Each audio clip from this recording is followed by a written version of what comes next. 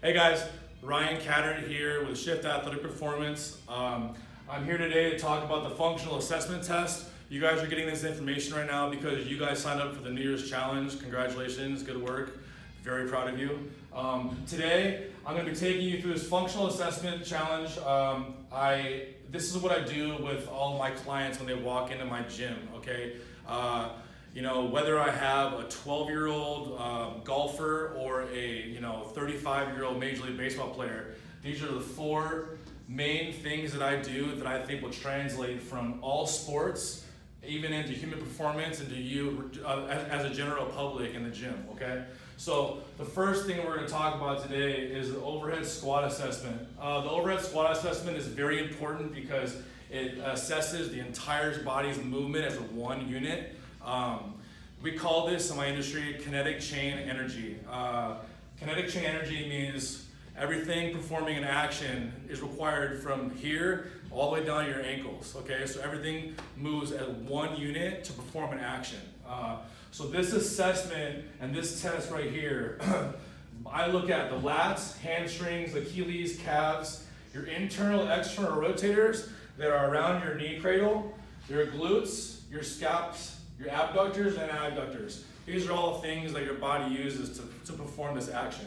So I'm going to show you guys this assessment right now. You can do this on your own, and I'm going to show you guys where to feel what when it's wrong, okay? So the first thing you guys do, you guys are going to put yourselves in front of a mirror, okay? Okay, posture good, feet a little bit wider than shoulder width, okay?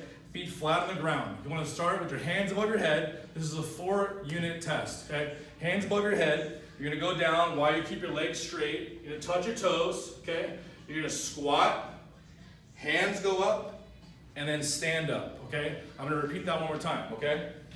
Okay, everybody gets this wrong the first time. Hands go up all the way. You go down, touch your toes, okay? Keeping your legs straight. You squat, making sure your knees do not go over your toes. Your hands go up, and then you stand, okay?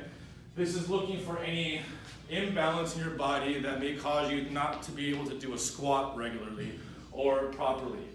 The things that I would do to improve these things is at the end of each workout, whether it's a total body or it's a lower body, I would do a stretch for each muscle in this area, 3 sets of 10 afterwards, which should take up about 20 minutes of your time. This is very, very important because when your body gets too tense and it gets too tight, it actually messes with your sleep and your overall movement throughout the day. So it'll actually make you feel better in a lot of areas you didn't think so.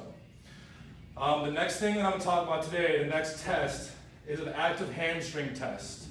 The hamstrings are really important because they can cause lower back tightness, back to leg pain in general, because your hamstrings connect to your piriformis, which connects to your lower back. And if one thing is tight, they all get tight. So this is very important. What I would suggest you guys do is you guys get a yoga mat out, okay? Lay it on the ground. Get in front of a mirror, okay? Where you can see yourself to the side, okay? You're gonna lay on your back, okay?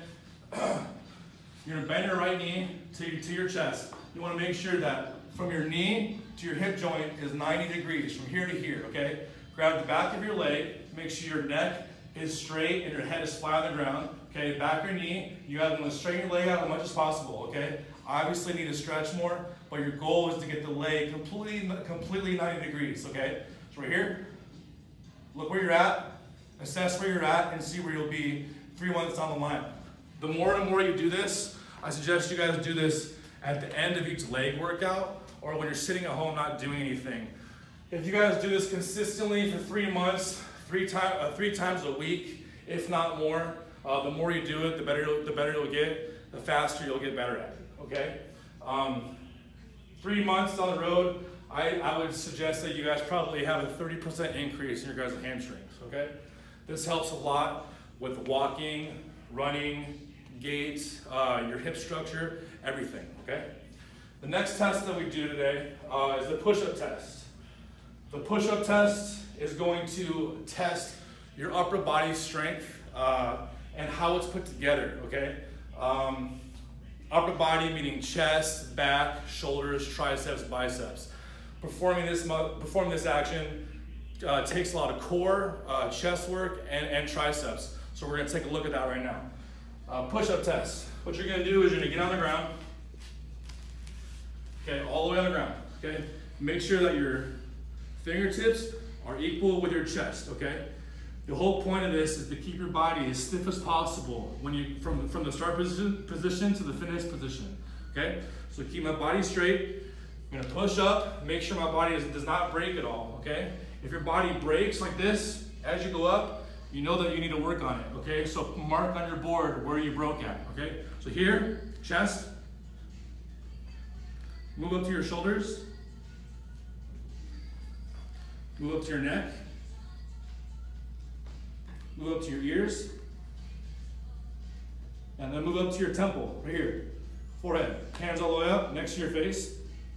Core tight, back straight, and down, okay?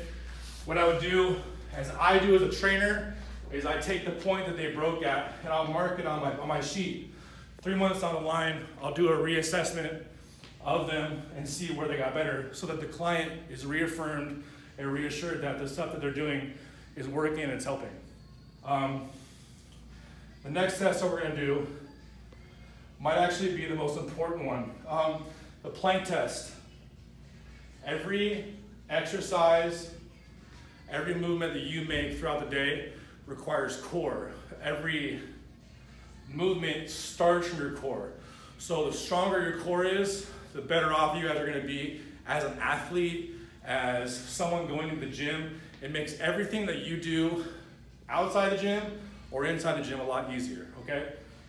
So core, everybody wants that six pack, so we're gonna try to work on that. We're gonna test that right now. So what we're gonna do is you're gonna do a 30-second assessment on yourself. I'm not gonna get down and show you, but it's a plank, okay? A plank, on your elbows, make sure your elbows are right underneath your shoulders. You're gonna get up, okay, and make sure your body is straight, okay? For 30 seconds, what you're gonna do for yourself is you're gonna write down on a piece of paper, 30-second plank. Test where the body begins to shake. If you're looking at a clock underneath your face, your body should begin to shake between, if you're a beginner, 8 seconds and 11 seconds, okay? And then see where it breaks, meaning where your body breaks playing at all. So it shakes at 13, it breaks at 18. You write that down on a piece of paper, you work on your core, work on the planks, work on certain things involving your core, rotational, flexion, extension, and back work. 45-degree low back, or a simple Superman exercise will help you. If you guys do this, wait 3 months, reassess yourself, and see where you've gotten better. And you can see overall where you've gotten better through your daily living, and obviously in how you look. I hope that all of this is some sort of help to you guys. It's hard to assess yourself, but take the next step. Take it to the next level. No one's gonna do it for you. So make sure you are mindful where you are in your own body, what you need to do, and write the goals out that you need, and there's a process for those.